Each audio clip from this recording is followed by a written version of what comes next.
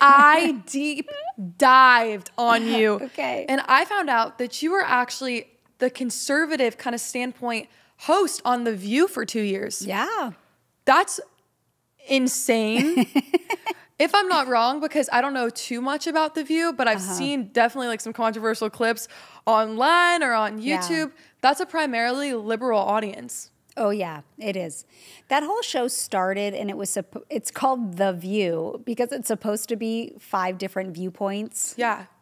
Yeah, it's pretty much one viewpoint. That's what I picked up. Yeah, there's usually like one token conservative. So I was that conservative for 2 years on this show. But going into it, you knew that you were going to be that kind of token target. Yeah. So what made you accept that job?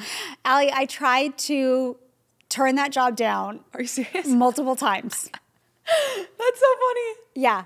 I wasn't even looking for that job. I actually didn't even know I was up for that job.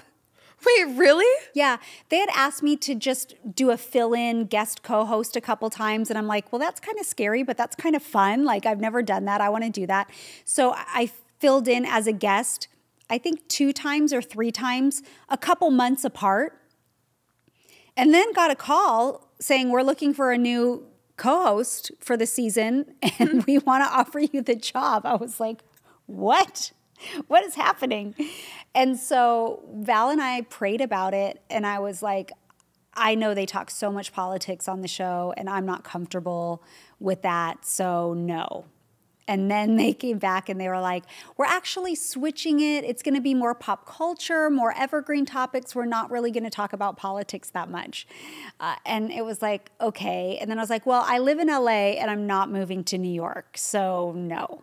And they said, we'll fly you back and forth every week. We'll pay for the tickets every week. The biggest open door. And I was like, okay. And then I was like, but I'm already doing Fuller House and I have a contract with Hallmark Channel and Hallmark Movies and Mysteries. And they were like, yeah, don't worry. We'll work with the schedule. So if you have to leave for a couple weeks to go film a movie, we're totally fine. We'll have another guest host come in while you're gone, but then you just come back. Like, they just kept upping the ante. Like, everything I tried to say no to, they had a solution for it. Oh my gosh, we And so at that point, Val and I kept praying about it. And then I'm like, I think God is calling me to do the show. I think he wants me to be there because I really don't want to do it. And yet they're answering every thing that we're putting their way. And so that's when I eventually was like, okay, let's try this. And I said yes. And it was so scary to say yes. And it was a really hard show to do. But I'm really grateful that I did it. It grew me a lot. Yeah, it's so crazy because as you're talking, I'm thinking about my own personal life. And, you know, we're in the election year. And so things are already a little bit touchy. And I think about even having a conversation with somebody in private that doesn't have a similar viewpoint to me. And it's not that I don't respect what they have to say, but I just don't feel like getting fired at 24/7. Yeah. And I can't imagine dealing with that on such a public scale. And I know for me, I used to get so much anxiety when people would have an opposing standpoint because I didn't have a reason to back up why I believed what I believed. And so when they would come at me with questions, I would just get mad and I'd act out of my emotion. Right. But that would invalidate me too, acting in my emotion. And so what I really want to know is you knew you were going on The View, that you were going to be the token conservative. Yeah. How did you prepare for each and every episode? Girl, I have never prepared like I have prepared for that show in my life, okay? So I would do hours and hours of homework every single night.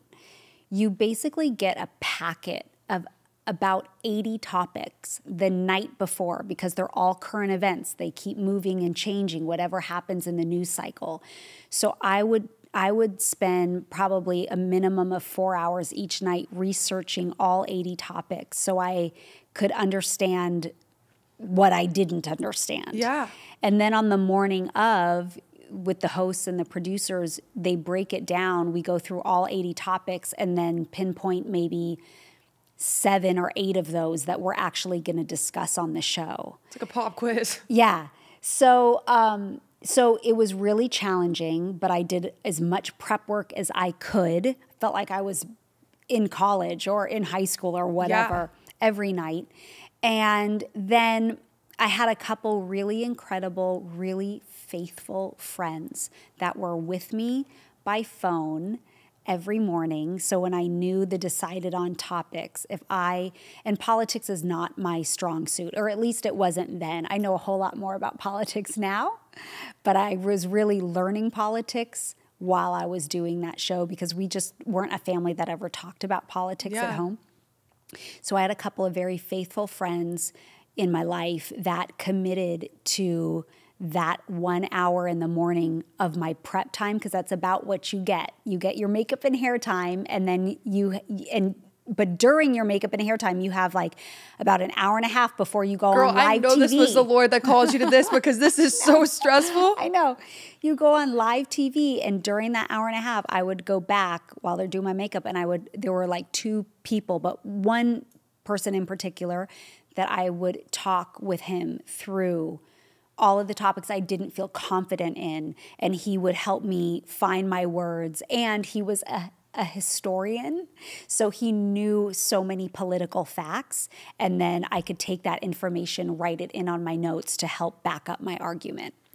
What I admire so much about you being on that show too is not only were you a conservative, but at this point you were really strong in your relationship with Christ. You were going on there and representing literally the image of Christ while you were on that show. And I'm not going to lie, when I was researching, deep diving you, I watched some interviews, like kind of like debates. I watched some debates with you from the show. And they got pretty fiery, and honestly, they got pretty nasty. And you, as far as what I watched, you did such a beautiful job of holding your composure and reacting out of love and a sound mind. And I'm not saying you're perfect because I haven't watched the whole thing, right? None of us are. But I'm just saying that you did such a beautiful job of that. And I think that that's something I would love to talk about next is when you are going through so much public hate, how do you continue to bear the image of Christ in front of thousands of people? Yeah. I know. I think it's easier for some of us than others because some of us have fiery spirits more than others. Some of us are much more quiet or reserved in that way. And you have different reactions when you're put under pressure. So they talk about fight or flight. Like, do you fight? Are you ready to go for it? Or do you want to take off? Like you want to hide and you want to run. And I would say I am a flight person. Really? I don't love conflict. I'm not afraid of it. I like resolution. So I'm always happy to have the discussion because I like directness and I like resolution. But I'm not like... My gut reaction is not to fight with people. I want to take a hike. So with that, I think my disposition helped me in that when people really come at me, I don't get super riled up. Like I don't put on the boxing gloves. So it takes more composure in that I have to like take a breath, breathe through this, think about what I want to say, and then have the conversation or the reaction. So I think in that way, there's just my innate humanness and the way God built me that I have a calmness about me when it comes to that kind of stuff. But I love in the Bible, I'm going to share this with you. Let me grab it and wait. I'm so curious to see if you're looking up the same verse. Back in 1 Peter. Are you gonna? It's back in 1 Peter. It's 3 or 4. Okay. Undeserved suffering. But even if you should suffer for righteousness, you are blessed. Do not fear what they fear or be intimidated, but in your hearts regard Christ the Lord as holy, ready at any time to give defense to anyone who asks you for the reason for the hope that is in you. Yet do this with gentleness and respect, keeping a clear conscience so that when you're accused, those who disparage your good conduct in Christ will be put to shame. For it's better to suffer for doing good, if that should be God's will, than for doing evil. So I love, like, we know we're going to come into conflict with people. It might be in direct conversation with someone. I mean, it might, there's all kinds of situations, but we know conflict is always going to happen. And God says, be ready. Be ready to give a defense to anyone who asks.